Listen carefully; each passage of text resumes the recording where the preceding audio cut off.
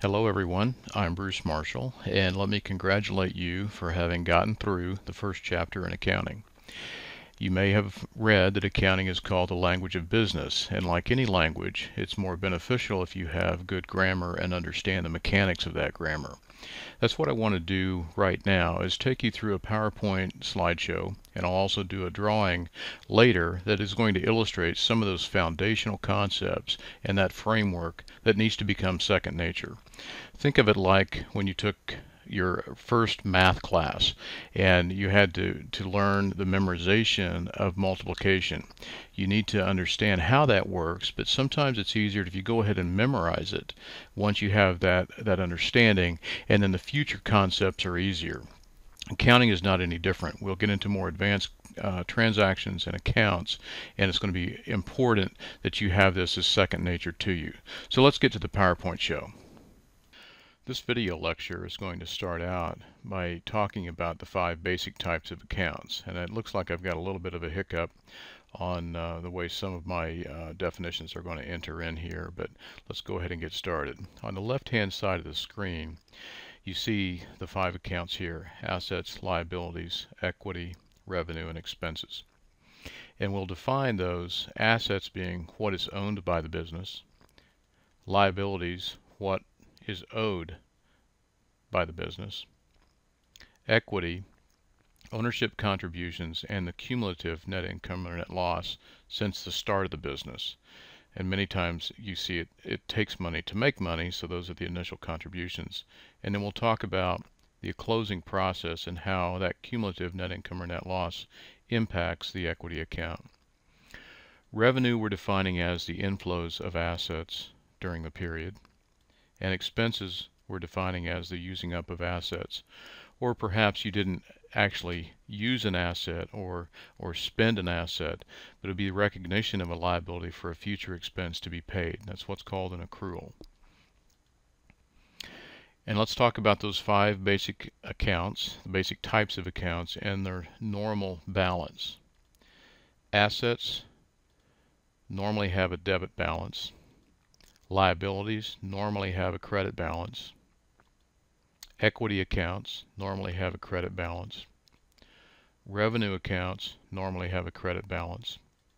And expense accounts normally have a debit balance. Now, what do these words debit and credit mean? By themselves, they really don't have any meaning. They take on meaning relative to what you're talking about. So if you're talking about an asset, you then have to memorize that if I want to increase that asset balance, I'm going to debit that account.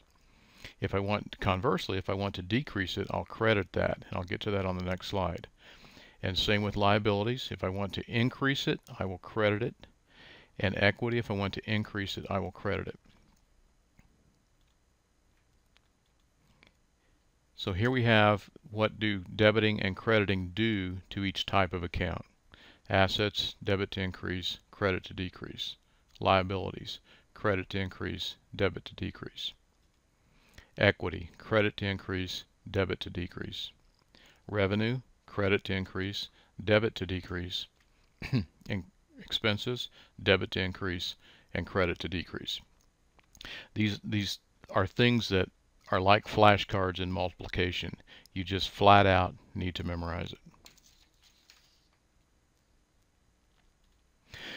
There's a thing called a T account in accounting, and basically a T account is nothing more than a model. It's a picture of what is happening inside that account.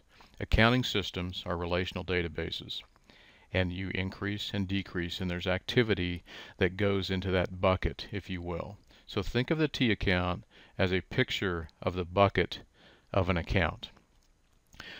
And normally you will set it up with a title, and then the other thing to memorize is that debits are on the left side of the T account, credits are on the right side of the T.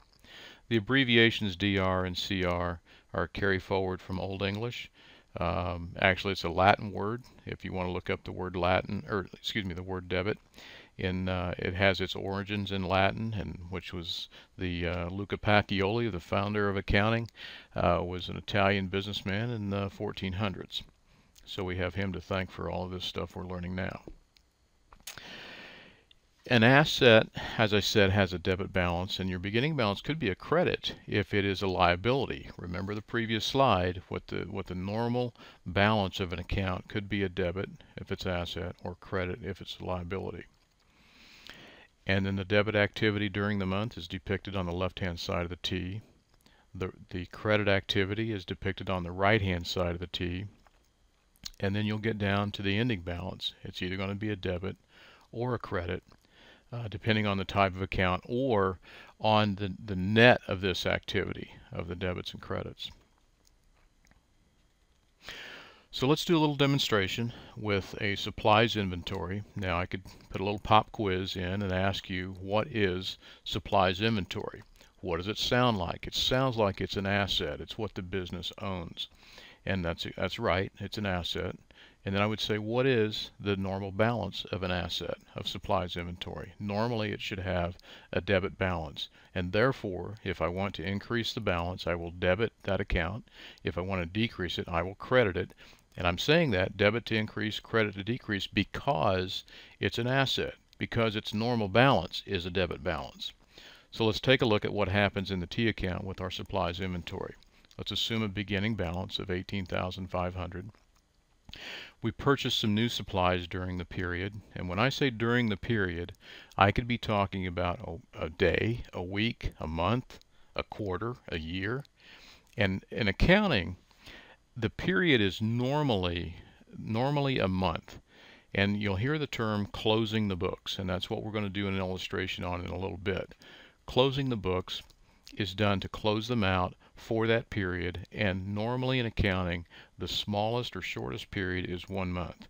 You could close your books every day if you wanted to, but nobody has that kind of resource or time, and it's not beneficial to do so. So normally you wait till a month, and certainly on a quarterly basis when you're doing 3 closes, 3 months in a row, and then you report that quarterly activity. So here we're saying we purchased new supplies during the period, and we'll just say it's during the month. Now, if we used supplies out of the storeroom into our production, for whatever purpose that may be, but if I used up supplies, I want to decrease the balance, and therefore I have to credit it.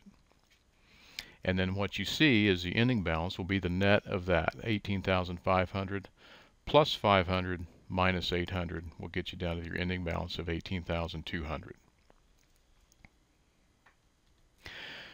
The 5 basic accounts, remember, we had assets, liabilities, equity, revenues, and expenses. Now, if I want to put them into 2 buckets, they have to go in one or the other. It's like if all human beings have to be put into either male or female, that's what we can do with our accounts, our 5 basic types. The assets, liabilities, and equity will go into a bucket we'll call the permanent accounts. Those types of accounts make up the accounting equation, and this is something you learned in your introductory chapter. Assets equals liabilities plus equity. The reason they're called permanent accounts is you don't close them out at the end of the period.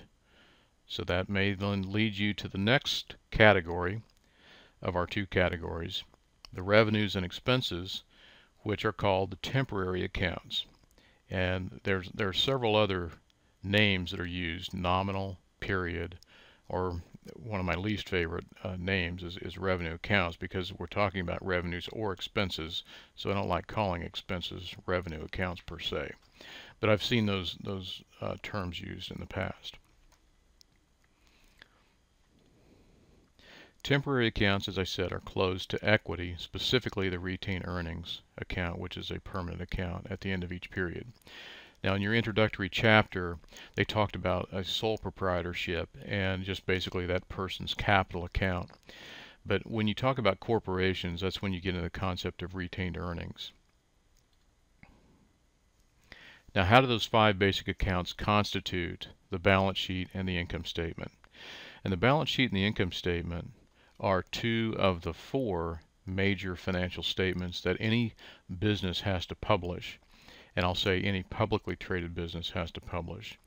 The other 2 kinds that you won't get into in these introductory concepts, we'll get into it in our next course, are the statement of cash flows and the statement of changes in owner's equity, or statement of owner's equity. But the two biggies are balance sheet and income statement. And as you probably thought when you looked at the accounting equation, that is the balance sheet, the assets which equal the liabilities plus the equity. So when you present that in a format, it's a snapshot of your business according to how many assets it has and what it owes and what the net residual ownership is in those assets. And that's as of a point in time. The revenue and the expenses, specifically revenue less expenses, will get down to a bottom line, net income, and that constitutes the income statement. Another way to look at that is just to say balance sheet is an as of date, a snapshot in time. And that's when you take that picture and you say, how many assets do I have? What are my liabilities? Who do I owe money to? Who do I have an obligation to? And what's my equity? Remember, equity constitutes both those original capital contributions made by your owners and then the cumulative net income or net loss since you started business. And for any period of time, I will be able to say, what was my revenue during that period? What were my expenses during that period? Did revenue exceed expenses? And if so, I'll have net income. Conversely, revenue may be less than expenses, which will give you a net loss for the period. And how do we define revenue? Remember back, revenue was the inflow of assets, and expenses were the using up of assets in a basic definition. Okay, at this point, I'm going to pause the PowerPoint and move toward a drawing illustration for you. Okay, bear in mind that I have a stylus, so I apologize if it looks like a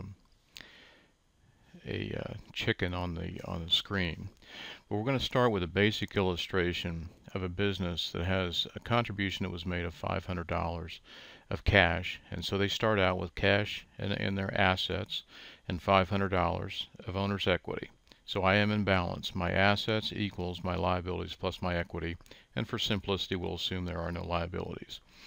Now during the period, let's say this is a consulting business, we went out and had a consulting gig, if you will, and recognized revenue, and let's say that revenue was $2,000. That $2,000 the customer paid us in cash, so cash was increased by $2,000. We also did some advertising, and remember from the previous illustration that advertising is an expense, and if I want to increase an expense, I have to debit it. So let's say we paid $400 for advertising, which I paid cash, and so to decrease cash, I have to credit it for that $400. So let's say these two transactions constitute my activity during the period. So during the period, so my income statement, remember, I had revenue of $2,000. I subtract my expenses of $400. My bottom line was $1,600 of net income. So I expect that my assets increased during the period because I made money. My revenue of $2,000 exceeded my expenses of $400. So what does it mean to close the books? Remember we talked about how balance sheet accounts are permanent accounts, income statement accounts are temporary accounts. So these are my temporary accounts, revenue and expenses. If I want to close out revenue normally has a credit balance, I'll have to debit it for that amount, $2,000. The closing entry, when I make that debit to my revenue, what's happening in the closing process, there's a credit being made of $2,000 to my owner's equity, specifically retained earnings. Consequently, I have to close out my expenses, so there's a $400 credit closing entry that I make to expenses. That $400 has to then be debited to my owner's equity in order for that entry to balance. Debits must always equal credits. Now you can see at this point I've got a zero balance in expenses. I also have a zero balance in revenue because they've been closed out to owner's equity. And remember earlier we talked about the balance sheet as a snapshot in time, and the income statement was for a period of time. So now, after I've closed for the, let's assume this is a month, I had a beginning balance of cash at the beginning of the month. My net activity in cash was to increase it by $2,100. Remember, 2,000 of revenue, or excuse me, not 2,100, 1,600. 2,000 of revenue, $400 of expenses. Now I strike a balance in cash for the end of the period. I am at $2,100 ending. Consequently, or I should say, and so in owner's equity, I started out with $500. I had a net increase of $1,600 to end with $2,100 of owner's equity. And obviously I balance, and that is or constitutes my ending balance sheet. Okay, to finish out our illustration, we had our balance sheet as of, income statement for a period of time, and our 5 types of accounts: assets, liabilities, equity, revenue, and expenses, and how those constitute the balance sheet and income statement. This is a timeline illustration that I talked about, where the balance sheet is a point in time, a snapshot. So to the end of the period, at the beginning of the period, excuse me, we could take a snapshot of our assets, liabilities, and equity. During the period, during this year, we would say, what was our revenue earned during the year? What were the expenses incurred during the year? And did we have a bottom line net income or net loss? That net income or net loss is closed to retained earnings, and that shows how retained earnings will grow just like assets grew to match that growth in retained earnings. And of course you can have liabilities growing, but remember, the equation has to stay in balance. Assets have to equal liabilities plus equity. This is going to illustrate how that equation comes together with net income closing to retained earnings. The other thing that happens to retained earnings, and we won't get into this in this course, but our dividend transactions to our shareholders. But retained earnings is part of owner's equity, as are preferred and common stock. If you're a publicly traded company, those are the monies you got from the market when people invested in you. And then to close it out, there's your accounting equation: assets equals liabilities plus owner's equity. Thank you.